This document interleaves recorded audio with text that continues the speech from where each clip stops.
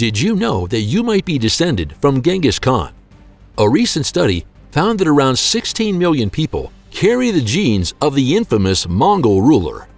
But that's not all. Genghis Khan's campaigns cost so many lives that even the world's climate changed. Joe Rogan is also fascinated by this brutal ruler, whose gigantic empire dwarfed even the empires of Alexander the Great and Napoleon. Together with his guests, Rogan uncovers the unspeakable suffering that the first Khagan of the Mongols brought upon the world.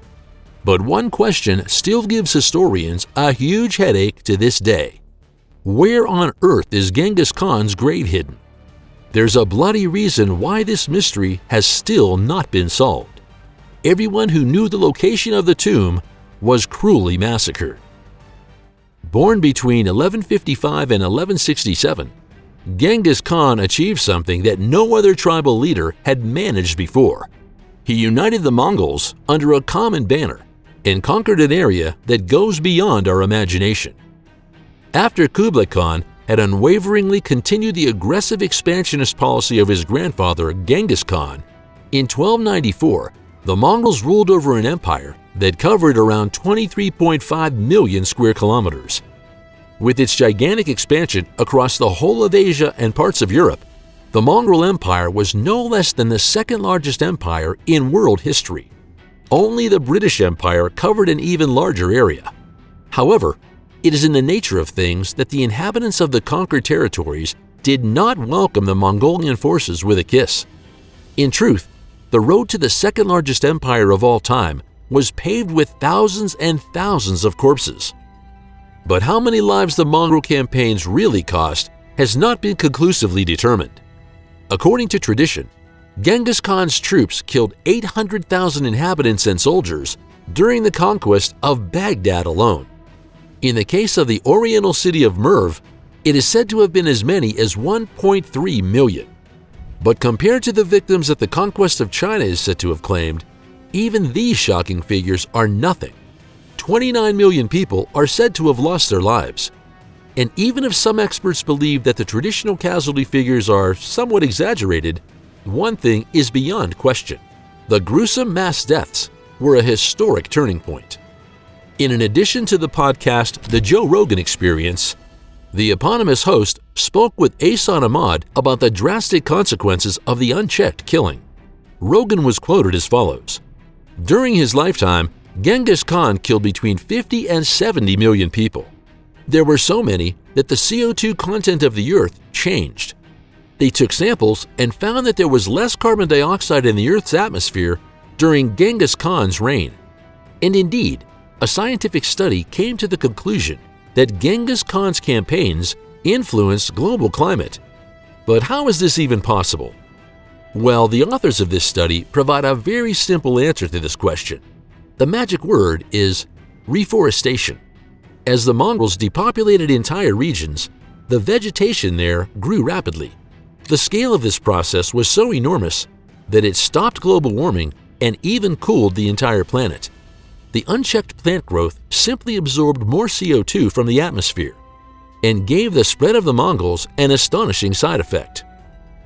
The Mongols dined on their dying enemies. However, the countless fatalities not only had a direct impact on the climate and nature, they also left an unforgettable impression on every passing observer. Rogan comments, "The Mongols wiped out an entire city in Jin Dynasty China. When the Khwarezm Shah sent a delegation to the city, they initially mistook the piled-up bones of the dead for the snow-covered peak of a mountain. The wheels of the wagons got caught in piles of corpses on the ground, and when the men finally managed to reach the city, they realized that the supposed mountain was in fact a huge pile of bones." Joe Rogan used the following example to illustrate that the Mongols were also gifted masters of psychological terror. They set people on fire and hurled them onto the roofs of houses with catapults. They also captured high-ranking men such as generals and kings. They tied them up and placed them under a kind of floor. On this floor, they placed tables, at which they ate dinner. And all the while, the people underneath were slowly crushed to death. The victims let out agonizing cries of pain. but the Mongols continued to eat in peace.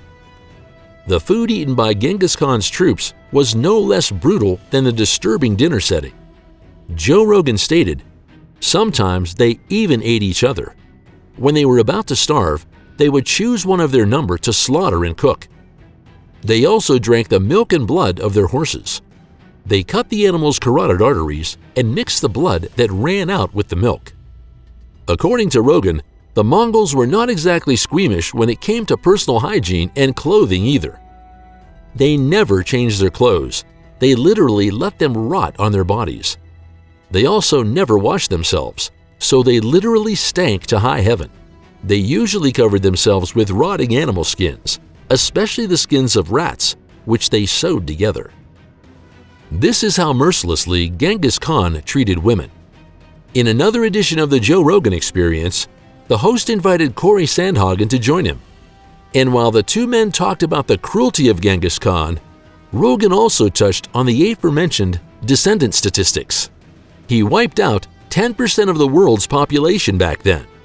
And he also raped so many women that countless people still carry his genes today. And this is indeed the explanation that scientists offer for the immense number of descendants.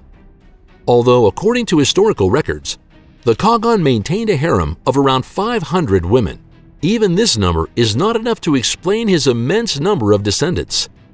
What seems simply abhorrent and disturbing today was a tried and tested means of demonstrating power around 800 years ago.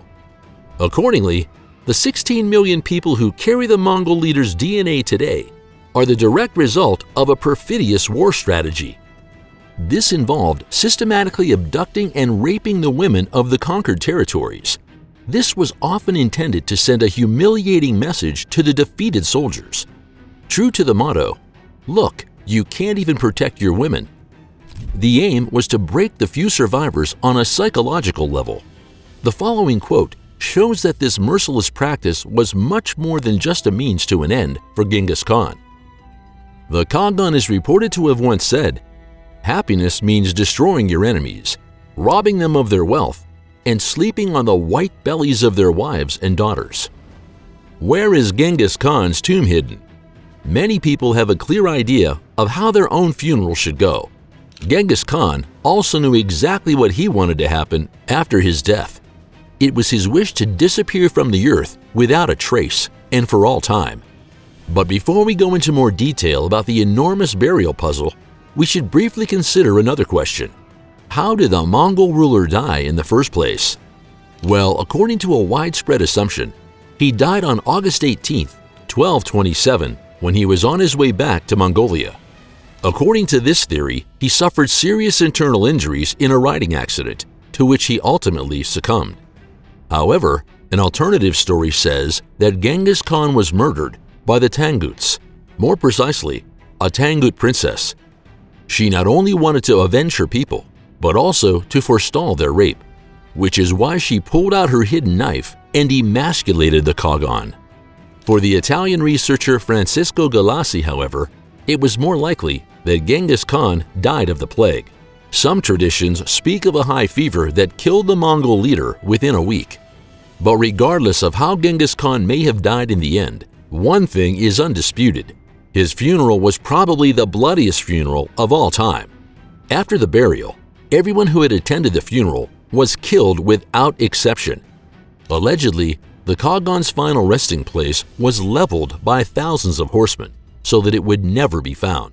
The horsemen were executed immediately upon their return so they could not reveal the location of the tomb to anyone.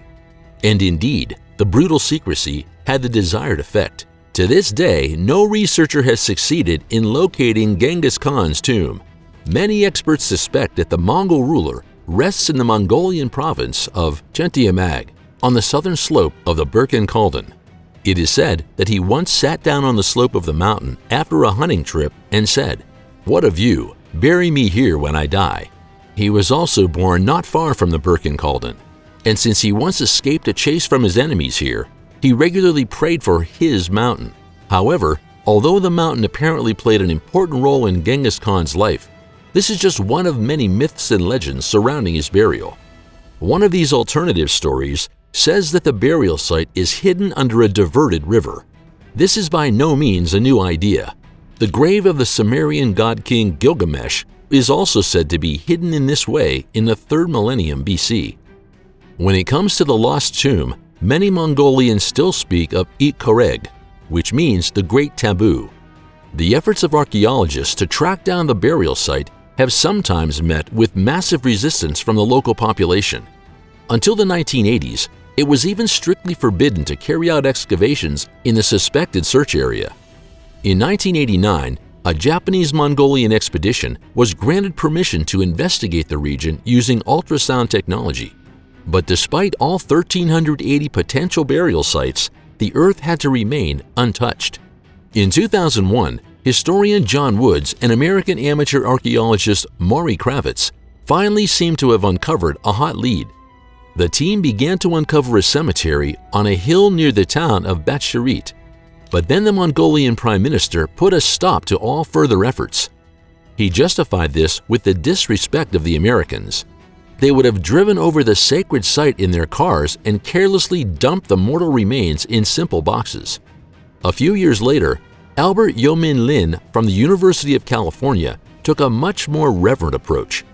Together with 10,000 volunteers, he analyzed numerous high-resolution satellite images and eventually filtered out 55 promising grave sites, but none of them have been archaeologically investigated to date.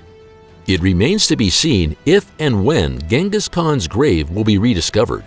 Until then, the Mongol leader's death and final resting place will remain nothing more than a captivating myth.